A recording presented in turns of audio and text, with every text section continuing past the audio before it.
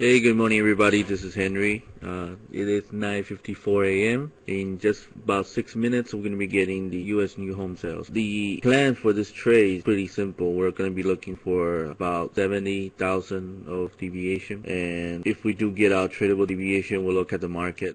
20,000 to 350,000, and consensus 330,000. July new home sales data and the June and second quarter house price index should be out in just a few seconds. 276,000 below the 330,000 expected. Prior highs lower to 315,000 from 330,000. Deployment in Mexico 5.7%. Month supply rising to 9.1 months versus 8 months in June. Median price coming in at 204,000, down almost 5% year over year. House price index quarter over quarter plus 0.9%, better than minus 0.4% expected for Q2. Alright guys, we have 276,000 versus 330, and immediately we're seeing a little bit of weakness in the US dollar. Not too much against the euro, about 9-10 pips. On the dollar CAD front, we're actually seeing a stronger CAD, but initially we saw a little bit of stronger US dollar. So the market is not really giving us a direction on where to go with this release, and we're seeing some consolidation afterwards, but pretty much market ignore this. US dollar, Japanese yen dropped about 16 pips. So generally we have a pretty much lackluster market.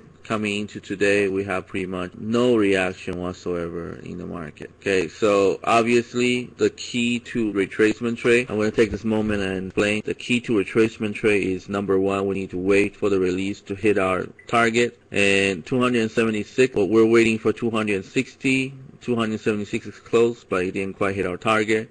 Number two, we need to wait and make sure that the market gives us momentum. And momentum means we need to see a spike in the direction of the trade. We didn't see that. And number three, we need to wait for retracement, which we didn't see that either. So looking at all these, I believe that it's better we stay out of the market. So this will be a no trade. Just want to call your attention really quick. I'm looking at the dollar CAD right now, and I'm going to go ahead and call a sell trade. Let's go ahead and do that. Sell USD CAD 1.0640. Let's use 40 pip stop loss, and let's try to get 50 out of this one. All right, there we go.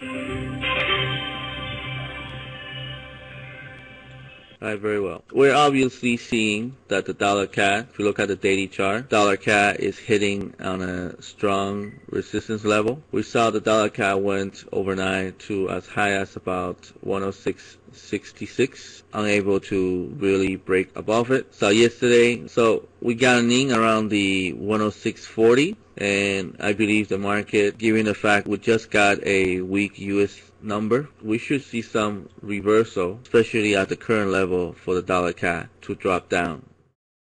When you trade CAD in this ranged trading in a mixed market like this, is actually better than in a trending market. So I believe that we'll probably see the dollar CAD drop. If not now, after around 11:30 or so, it should drop even more.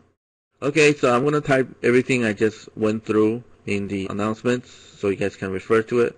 I'll keep an eye on the market. If I see another trading opportunity, I'll come back and I'll share with you guys.